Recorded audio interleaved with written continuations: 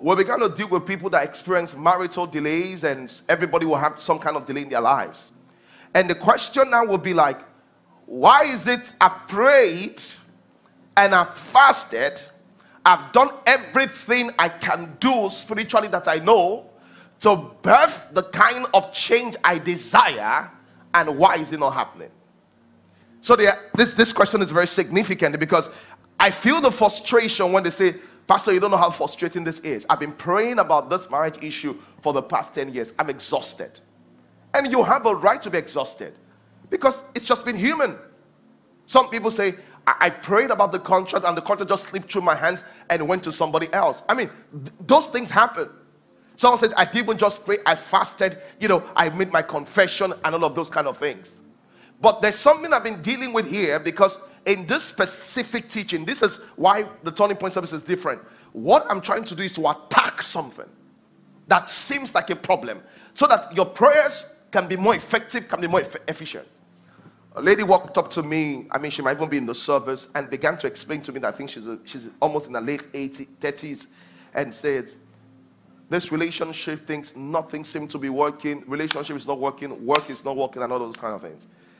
Let me tell you something, Every time someone tells me everything is not working, the first thing I don't recommend is prayer. The reason why is that, why is everything not working? It can't be the devil, because I know you have been praying. So sometimes people don't know that mountains or barriers are twofold. There's a spiritual orchestration, but there's also the mental orchestration. And I always say to people this way, everyone look at me. The easiest problems to deal with are problems that are purely spiritual. You know why? Demons are very submissive. You say, resist the devil, he will flee from you. The ones that are most difficult to deal with are the ones that has to do with mindset, because they were not built in one day. It's so difficult to live in one day. Did you notice? Every time Jesus Christ came to a demon-possessed person, come out! Come out! Spirit of him, come out! The moment he met the man at the pool of Bethesda, that it was not only having a spiritual problem, his mindset was there. Jesus Christ said that, what do you want? He said, arise, take your bed. He said, no man.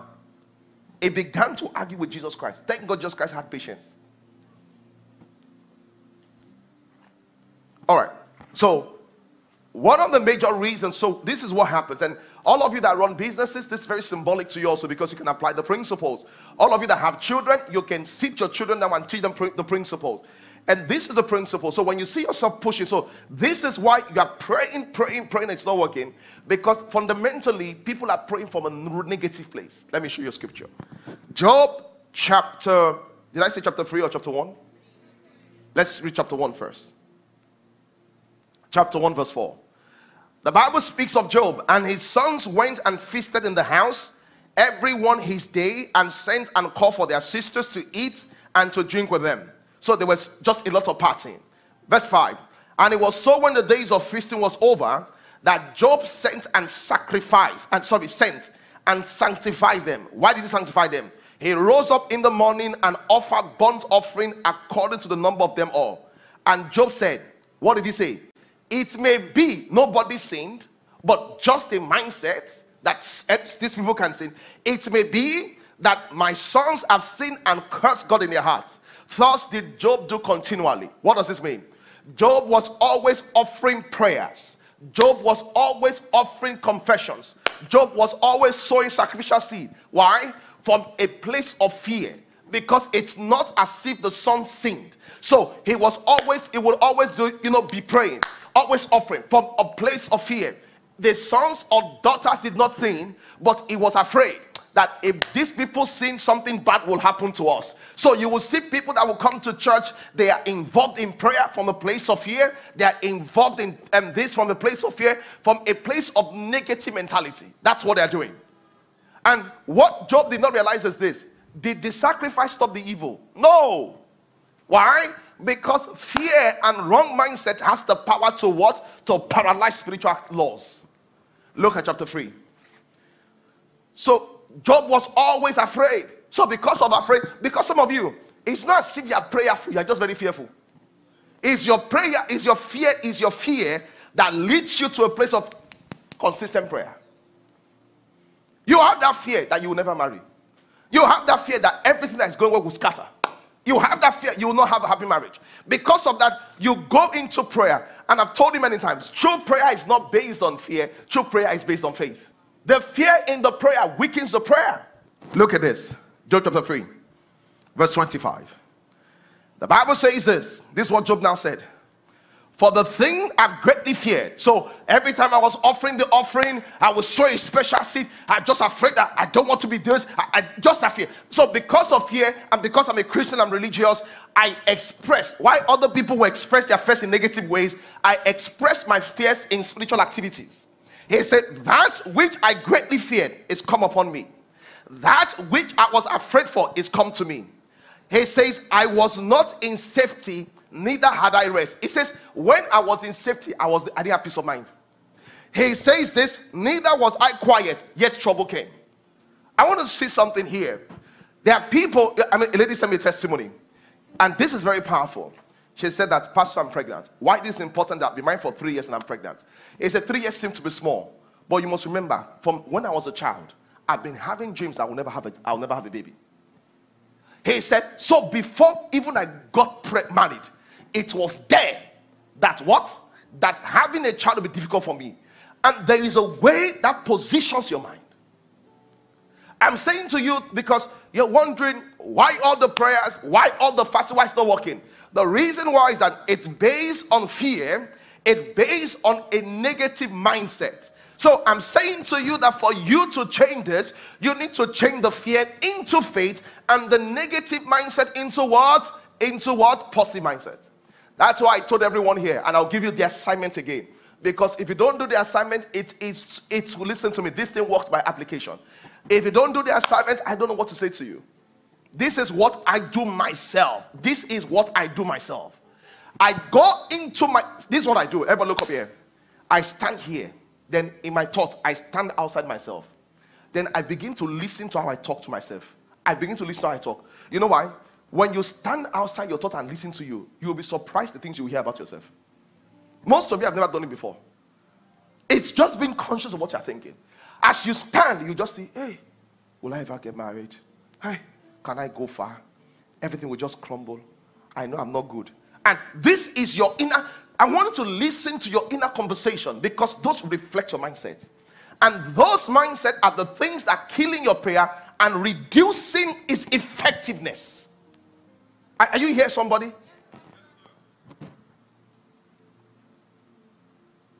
Oh my God. Your belief will limit the results of spiritual laws in your life that you want to see. So I've given the example of Job. Look at the story of Naaman. Naaman was meant to dip himself 7 times into River Jordan. What did he say? He said, I'm sorry I cannot. Why? He said, because I thought. You know, his thinking was colliding with God's instruction. His thinking was what? Colliding with God's instruction. He said, excuse me, that cannot happen because I thought. You will always attract the material equivalent of your thought life. Did you hear what I said? You will always attract the material equivalent of your thought life. If your thought life says you can't be a good mother, there's no way you can do it. You'll not be a good mother. You will always attract the material, when I say material, the physical equivalent of your thought. It does not matter if you are praying or not, you will always attract it. Bring the ball and, Gerard, come. No. Yeah, come on. Give him the ball. Give him the ball. Where are my guys that want to help me right now? They can see this. Tell me, I thought you would be here. You just move back. Put the ball on the floor. I don't want to kick it too fast because I wanted to be able to capture this moment. Kick the ball. What's easier for you now? Move back a little with the ball. No, with the ball. Kick the ball to the left slowly. To the left slowly. Kick it. To the left. Let me say something to you. There's no amount of prayer that can make that ball go to the right. Once your thought moves you to the left, your prayer cannot correct it. This is what is happening. Take back the ball. Your ball is your life. You are the person kicking. This is your thought. This is your mindset. So it kicks to the left again. We keep praying. Father, don't let it go to the left. I want to go to the right. I want to go. See, it's not the prayer, sir. It's you, through the prayer, receiving power to take the ball again. This is what you do. You will take the ball. That's why I say you have to capture the thought. That's what 2 Corinthians said. Every thought is captured. You have to capture the thought. You capture the thought. When you capture the thought, why? Why did they keep the ball to the right? That's the way it was programmed. I'll give an example. I grew up without people necessarily caring for me. I grew up by myself. So rejection was something that was very familiar to me. As I grew up, even though I had a lot of people that loved me, I experienced a certain level of rejection. And rejection, this is the power, eh? When you experience rejection, it doesn't mean to be right or wrong. Because everybody loved Michael Jackson, but Michael Jackson never felt the love. Yes or no? Everybody loved Whitney Houston, but Whitney Houston never felt the love. Yes or no? Exactly. So it's not about reality. So I had to begin to receive it, because by default, I'll be kicking the ball to the left. But I had to change myself. And this is where the prayer comes in. Prayer gives you that ability to be able to take your life in your hands. The ball should not go where the ball wants to go. I want to kick, so kick the ball here right now. You know, I kick the ball. Look at this now. I kick the ball to the other direction. Thank you. God bless you. Hallelujah. I say hallelujah. Let's look at Exodus chapter 3. Very powerful. I want to show you how God really does this. Exodus chapter 3 verse 2. We will jump the stories. The Bible says this. And the angel of the Lord appeared unto Moses in a flame of fire, and out of the midst of the bush. Question: before this time, did Moses know he was meant to deliver Israel? Yes or no? Yes or no? Because he had made an attempt and he ran away. All right. So Moses' desire was to deliver Israel. It was in his heart. All right. The Bible says, and Moses said, I will follow and turn aside and see what this great sight is, why the bush is not burnt. And when he turned aside to see what God said unto him, the Bible says, and Moses heard, and God called out of the midst of the bush and said, Moses, Moses, and he said, here am I. And the first thing God did was this. What did he say? He said, draw not thither. He said, don't come closer until you take off the shoes from thy what feet? What is the shoes from your feet? The shoe from your feet says, if you are going to have an encounter, take away this pattern of thinking that you have.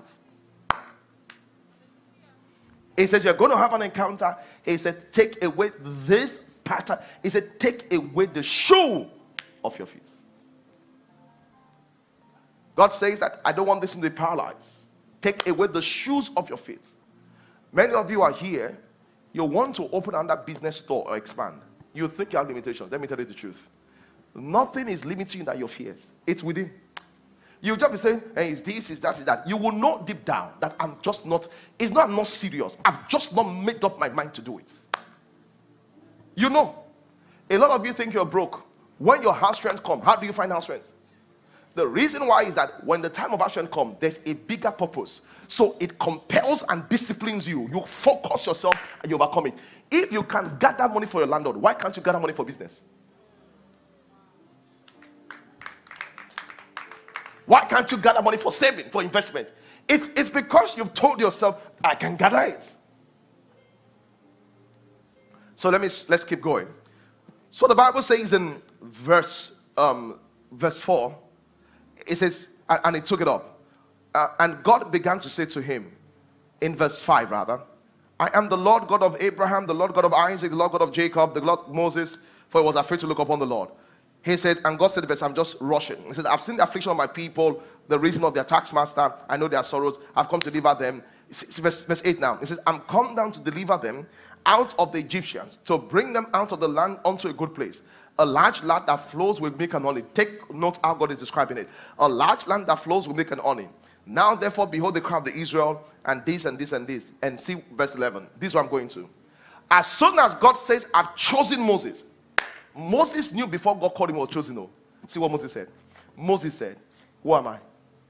That I should go unto Pharaoh and I should go and bring the children of Israel. Did he feel like this before? He didn't. It was when he had his first failure, his mindset shifted. You didn't feel as if you had business problem. You didn't feel as if you had marital problem. But by the time you began to look at pattern, your mind shifted and your thinking changed and became negative. You know what God began to do? If you read the story, there was now a verbal exchange. You know what God was doing? God began to talk to him until his mindset shifted. There was conversation. How did God shift his mindset? This is what God did. God began to do signs and wonders. You know why? Because what miracle does is this. Miracle expands your capacity to believe beyond the logic. That's what miracle does. So God says, throw down your rod. God says, see what I can do.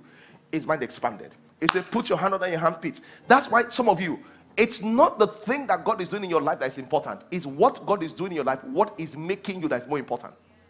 The result is not even as important as who you become in the process of achieving that result.